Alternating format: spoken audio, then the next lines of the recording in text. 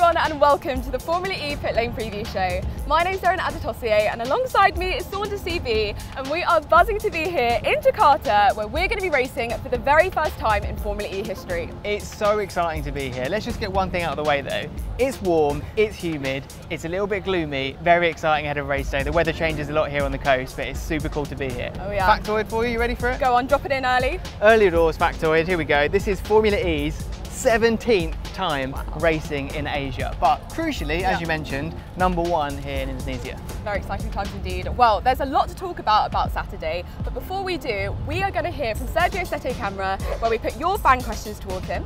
We're also going to be talking with Edoardo, Mortara and Jake Dennis, two, let's say, specialists at first-time races like here in Jakarta. And we are going to be hearing from none other than Saunders with everything you need to know about this weekend and also who to look out for. Roll the meeting. For the first time this season, we're racing in a new destination previously uncharted by Formula E and electric street racing. This brand new Jakarta circuit brings a lot of new challenges to the championship and our teams and drivers. And based on how this season has been unfolding so far, those unknowns create a lot of reasons to be excited about this weekend's action. So what do we need to know? As it stands, Mercedes EQ driver Stoffel Vandoorne leads the championship, the back-to-back podiums in Berlin helping to maintain that top spot.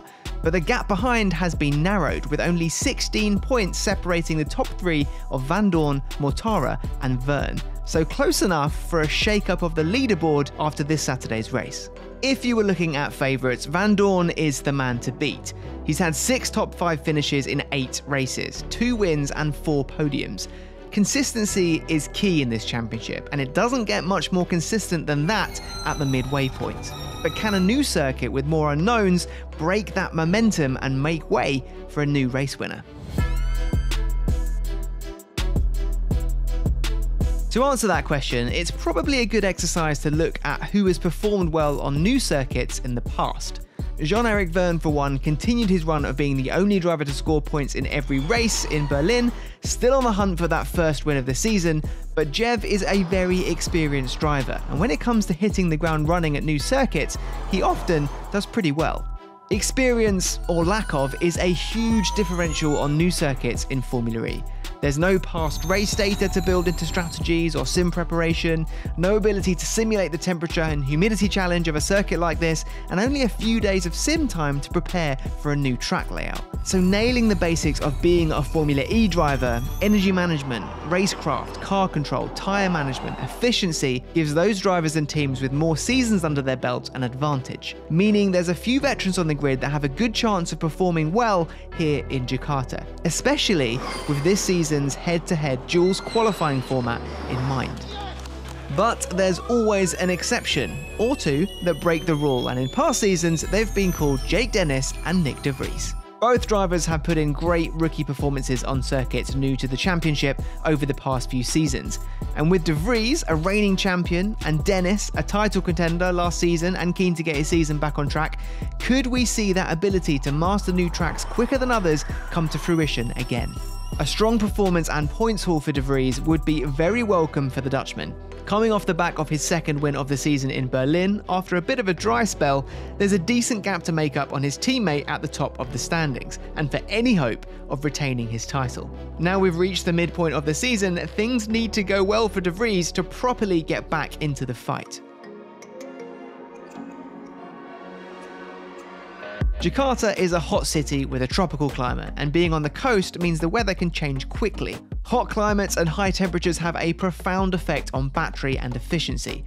Percentages will drop much more quickly in conditions like this, so the drivers will need to manage their battery temperatures throughout the race to maintain optimum efficiency and race pace. A higher track temperature will cause more wear on the tyres as well, so that too will need consideration whilst battling around a new circuit, nose to tail with 21 other drivers trying to win the race. Easy. And if that wasn't enough to contend with, some forecasts are predicting rain on race day, and anyone that's experienced a rainstorm in Asia will know how much that could shake things up. There's drama coming from every angle this weekend, and we love it. So let's talk a little bit about the circuit hosting this Saturday's action. A purpose-built racetrack designed to bring all of the best bits of street racing to Ancol Beach and the coast of the Indonesian capital. There's a point to be made that this circuit's configuration shares similarities to Diriyah, and therefore may suit the Mercedes package of the manufacturer team and customer team Rocket Venturi. But the added efficiency and battery challenges that come with the weather conditions could change things, and perhaps favour other teams that have showed heightened efficiency so far this season, like Jaguar TCS Racing. Or could any setup advantages make way for drivers who can just get up to speed on this new circuit more quickly, or deal with whatever the weather throws at them? These are just some of the unknowns that make this race so interesting and exciting. So there's a few thoughts to whet your appetite. Make sure you head over to FIAFormulaE.com/watch to find out where you can watch the race and find out all the session timings. And let us know your predictions below. Wow, that's got me really excited for this Saturday. For sure, there's a lot of interesting factors that are building this to be a very interesting and exciting race. And I think two drivers who are going to be very confident looking into this weekend is Jake Dennis and Edo Mortara. Yeah, both of them have won races in new locations before, even last season, as early as that. Edoardo Mortara in Puebla in Mexico, and Jake Dennis won first-time racing in Valencia and London. Exciting times indeed. Well, we caught up with both drivers in the pit lane. So who's starting? Me or you? You're the one, actually, you're the expert of these things. No. I've seen like a couple of stories, you're good at that. So Edo, obviously last time we both went to a new circuit, we had the luxury of winning. Mine was in London and yours was obviously in Puebla. Yeah, what do you think is the edge what we had going to a new circuit? Because normally, Formula E, we generally go to some of the same locations, you know, but obviously Puebla and London was new for us last year.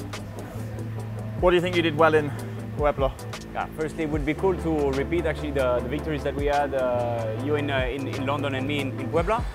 What is important? It's a good question. I think like every Formula E race weekend, I think it's quite important to prepare them well. Yeah. So pretty sure that you with Avalanche you do quite a lot of like simulator like us, and I think it starts from there, and then obviously you need to kind of, I guess, like predict a little bit the problems that you're gonna get here, and try to already think about solutions maybe that you could get. I don't know. I think definitely the biggest thing is like the simulator work which you do prior to the event. I think it's on a new circuit. Generally, if you start in FP1 on the back foot, it's really difficult to get up to speed by like FP2 and then qualifying. Whereas if you're generally pretty quick in FP1, it's then quite easy to take that momentum into FP2 and then qualifying. At least for me in London, FP1 was immediately quite good, and then you're not having to make massive changes to the car to try and get back on the pace of the front runners. You need to have a good qualifying lap. This year's a bit better because obviously you have maybe 2 attempts, whereas last year was just a 1-250 lap. It put a lot of pressure on it, but yeah. Are you a fan of the new qualifying format? Yeah, I kind of also like the one from the last year, and I'm actually also enjoying the one from this year. So I've got actually no real preference. Yeah. But I kind of like agree with you that when you come to a new track, I think confidence is key. Yeah. And you kind of, I think, understand quite quickly if you're going to be competitive or not. And I think that, it's not only on this track, but also on other racetracks. Sometimes, for some reason, you try whatever, and it's difficult, to find, the competitiveness. And some other times, for whatever reasons, it's coming more naturally. So you don't have to really force it so much. So this is the way I feel it, for this kind of like new racetrack, new layouts. Something what I've never really experienced in Formula E yet is this is actually the first hot race I would have done in Formula E. I think we've been to some potentially hot races, but they've never been, crazy heat. But I think this weekend with the temperatures, the thunderstorms potentially, it's going to be a thermally limited battery temperature race, and then obviously combine that with a race which could be red flagged due to that much rain. It's a combination of two. So I think trying to understand all this, put it together for the team. It's a challenging part of the weekend for sure, to try and anticipate, the weather and the battery temperature. Definitely. I think it's going to be very, very unpredictable, and for the people actually being involved, this weekend, I think it's going to be extremely difficult. Yeah. It's going to be difficult to predict a little bit of the issues that we are going to get, but I think for the fans it's going to be cool. It's going to be cool, and I think that this is it's going to be great for them. So I hope that they're going to have a lot of fun, you know, watching us race. Normally when you have like this kind of like difficult conditions, you always get like, the races are always a little bit more chaotic. Yeah, for sure. So hopefully it's going to be great to see you. It should be a good one. Well, best of luck and hopefully I beat you. Best of luck to you too. You know, I really love those chats between the drivers. I feel like you really get to see their personality. It's just like a fly on the wall situation. Yeah, they're really nice. I also like seeing drivers get about amongst the city as well ahead of a race like this, especially in a new location. Yeah, well, we did exactly that. Let's take a look at what the drivers got up to.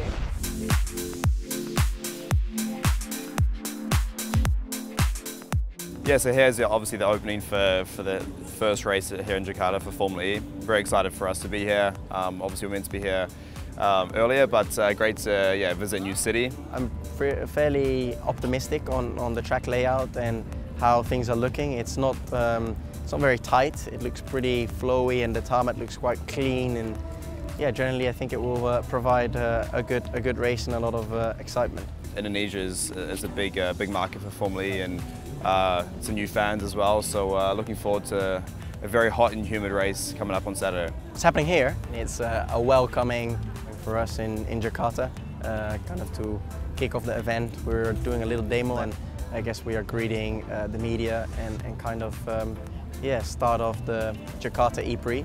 Obviously everyone has been looking forward to this one a while. There have been talks for a long time, and obviously COVID was kind of making things a little bit more difficult. But it's very exciting to finally be here and also to travel back to Asia, because we haven't been to Asia in a while. So I'm looking forward to it. It seems like everyone is very excited about it. There's a lot of awareness for us coming. So yeah, should be good. I've always been happy racing in Asian countries. You know, a lot of my success, you know, happened in Macau, winning that race, and I don't know, I always get a cool vibe coming to this side of the world. My first time here in Indonesia, we've been massively welcomed by everyone, all the people, all the high-end people as well in government and all that. So I think we're in line for a great event. It's been really one of the highlights this year, getting all the fans back to normality. And you know, the track looks amazing. I think we're going to have a very cool track for racing, a lot of overtaking spots. Looks like the weather might play a big role as well. And it's always cool coming racing in these countries where they don't have a massive racing culture. So they really embrace us, they really embrace the series. And it's super fun for us as athletes as well. The drivers are really enjoying this city, aren't they, Saunders? Yeah, it's a great place to go racing. And hopefully as well, we're going to be getting to new Indonesian fans, maybe even a few watching this. Oh yeah. Well, Sérgio Sette Camara, as I said, had an amazing qualifying performance in Berlin.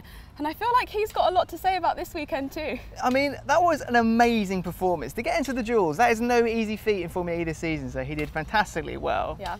Will he do it again? Who knows? Who knows? Well, something that we do know is that he's answered your fan questions, so we can hear about how he felt in Berlin, how he's feeling about Jakarta. Let's go straight to Sergio Sette Camara. What's your favourite part of a race weekend? Thanks for the question, Lucy. My favorite part of the race weekend is usually qualifying. It's where I think with our car we can do good results and sometimes fight for the top 10 positions. And it's really the session that gets me most excited. How does the team feel after the Berlin qualifying? We were happy, but in Formula E you don't have a lot of time to celebrate things. It's just half an hour, 1 hour in between sessions. So yeah, it's very intense, and we were just focused on the race immediately after qualifying. But of course we were pleased with the result.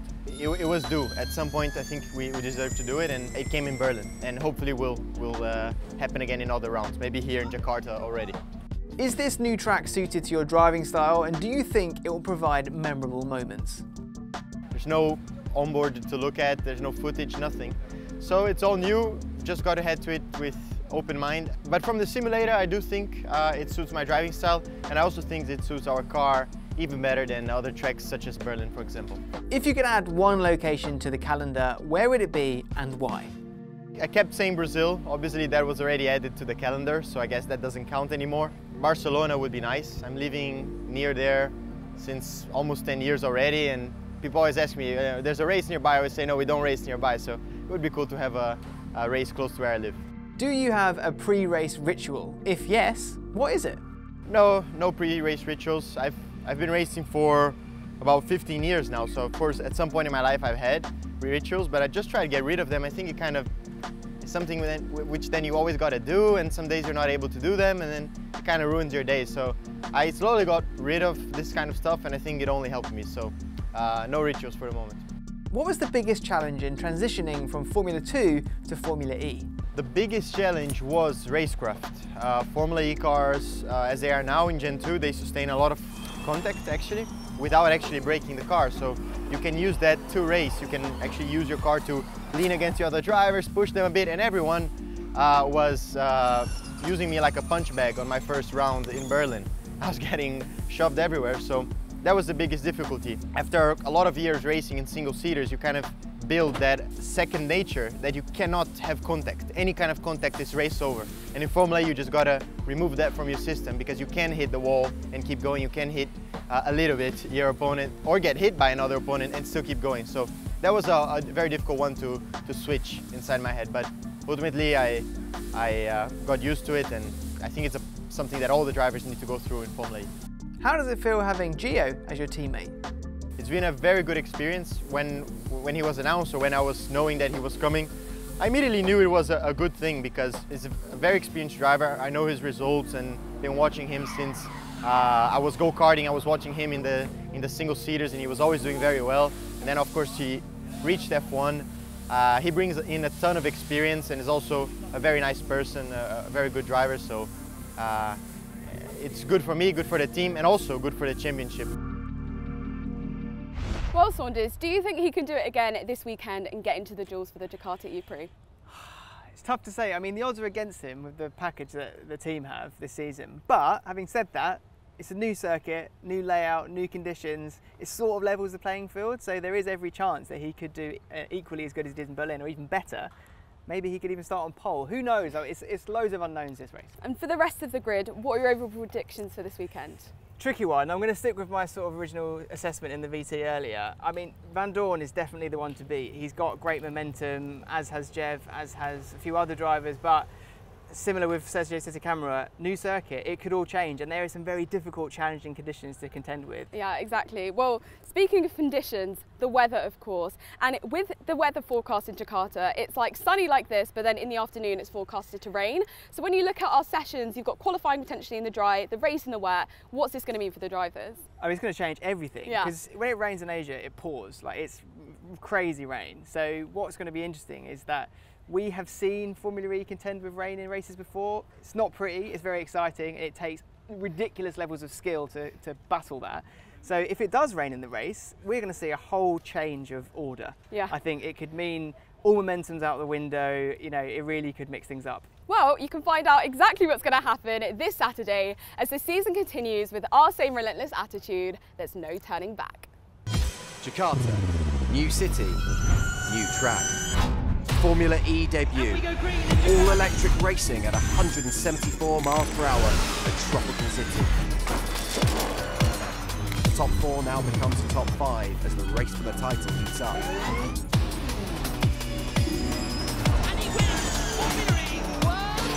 Jakarta E3.